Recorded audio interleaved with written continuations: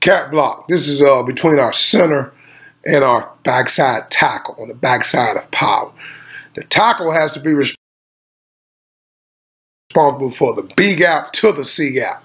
So he has to be athletic, especially when he has a B gap defender, which is a 3 technique in his backside B gap. So we do this drill over and over and over again. That's a long block for the center to get back. So we want to make sure we secure the B gap by the backside tackle first and foremost. And once he secures the backside B gap, all right, he has to flip his hips to get to the C gap and turn it into a drop block.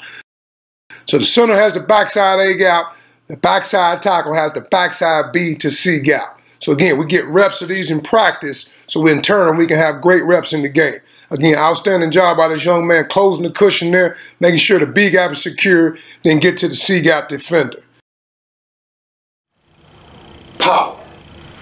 We believe in this play here at Southern University. Our young men have really bought into this play, and the way we teach it, our teaching progressions, keep our young men super excited about running this play. All right. First thing you must understand about power and gap scheme in general is everybody's responsible for a gap. So the way we teach it here at Southern University, this play side tackle here, say we're running power to the right. This play side tackle is technically responsible for this inside B gap. This play side guard here is responsible for his inside A gap. The center is responsible for his backside A gap. Guard, he's going to be the puller, so he's going to be involved in the pull, in the wall up. Backside tackle, his responsibility is the backside B gap to eventually the backside C gap. So he's got to be athletic to be able to be responsible for 2 gaps. Our tight end here, or our fullback, is going to be responsible for the C gap. Now, how we get to that is very important. Again, we teach this play as a double team, kick out, wall up type mentality. So somewhere on this play, we're going to get a double team. Somewhere on this play, we're going to get a kick out.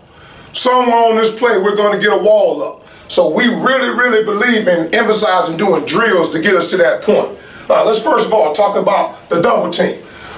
We have to understand, we use what we call a lateral lead step. Lateral lead step. All right? This is our post man. All right? We always hear at Southern University talk about a post man and a delivery man. All right?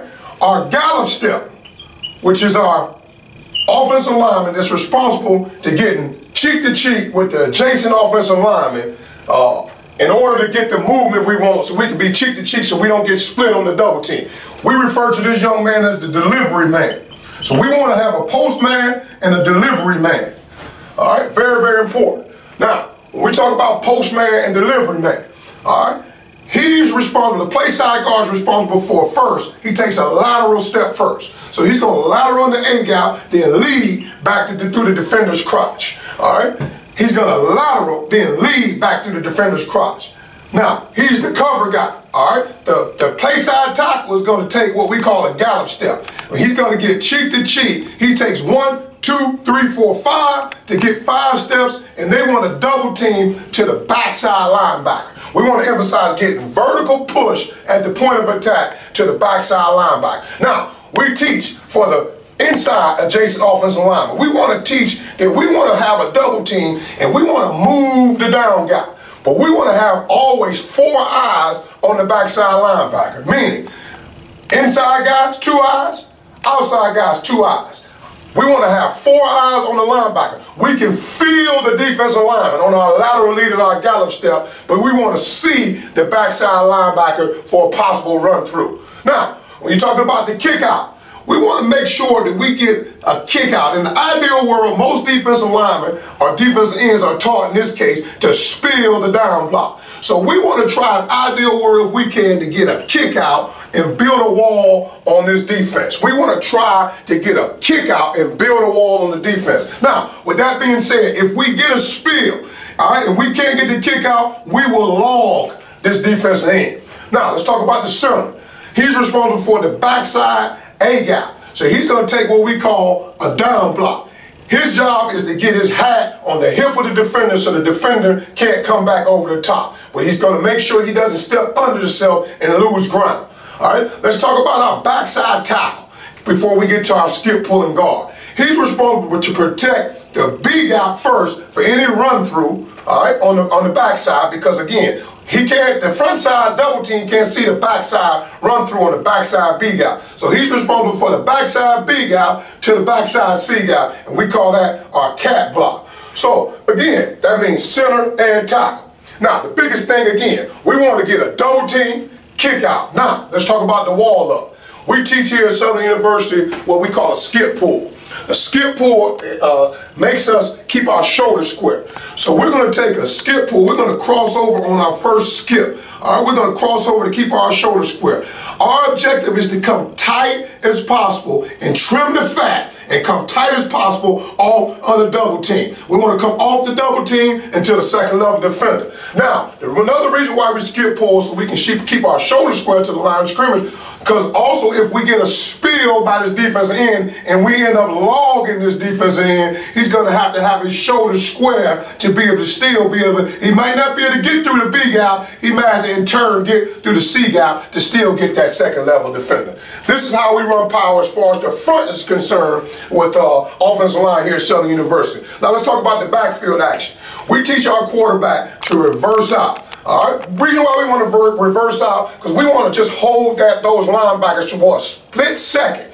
All right, we want to hold them for a split second just to allow our linemen to be able to get on their blocks. Now, as our quarterback reverses out, he reverses out and he's going to come back on the midline. He's going to reverse out, back down the midline. Our tailback is going to take a drop step. Now, we run our power play starting in the A gap to a possible expansion. It can hit B, it can hit C. So our tailback is going to take a drop step, and he's going to press the A gap first. Now, as he presses the A gap, when the quarterback reverses out and gives him back down the midline, the quarterback wants to make sure that he does not take the back away from the midline, because the back wants the A gap first. If we can get the A gap, we're going to ram it up in there. Now, our back, we teach him on his aiming point. As he presses the A gap, he wants to get on the hip of his puller. So if he's able to get a crease to hit it up in the A gap, we'll take it there. But if the A gap's closed, he has the liberty to be able to go B and possible C gap. Again, we want to run this back play A to B to possible C. This is how we run the power play here at Southern University.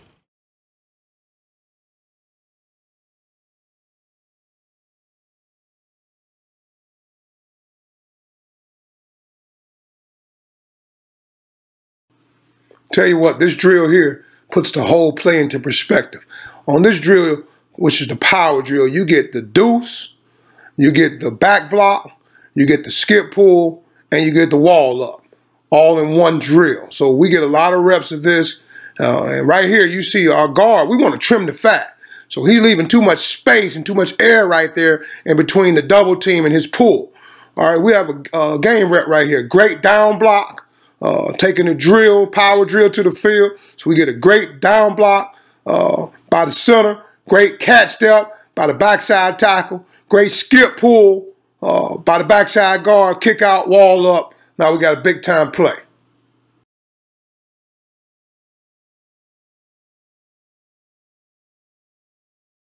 Gap scheme. Again, man, we really believe in running power here at Southern University, and you know it's very important that we get movement at the point of attack. We want to create a kick out by our fullback or tight end. We want to create great movement on our double team. We want to create a great down block by our center. We want to create a great cat step by our backside tackle, and an outstanding skip pull by our guard. Outstanding tight pull by our guard. Great running lane for the back to run through. And this is what we're looking for. Get our backs to the safeties, and we've done our 111. All right, you'll see this versus 3 down. We have some mug linebackers here. So we have both backers that's in 20 techniques over the guards, mugged up in the gap. Now, being that this is a gap scheme, everybody's responsible for a gap. So in this case right here, everyone will down block at the point of attack. So again, we'll still get, instead of getting double teams, we'll get all down blocks. Is what we really want, all right? We still get a tight skip pull. Now we're off to the